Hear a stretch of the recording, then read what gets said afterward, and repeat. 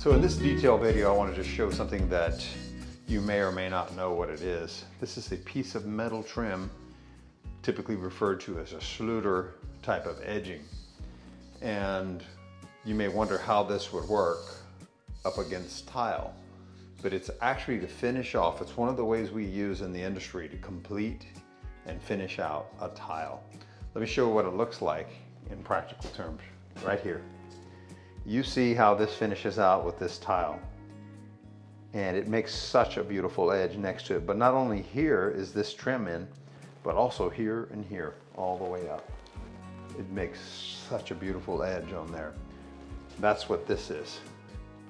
And so as you can imagine, it goes underneath the tile. It's fastened first, and then the tile is butted right up to it, so it makes a really clean edge. It's smooth. It gives a continuous edge to work against instead of the ins and outs that can occur when you're trying to do tile.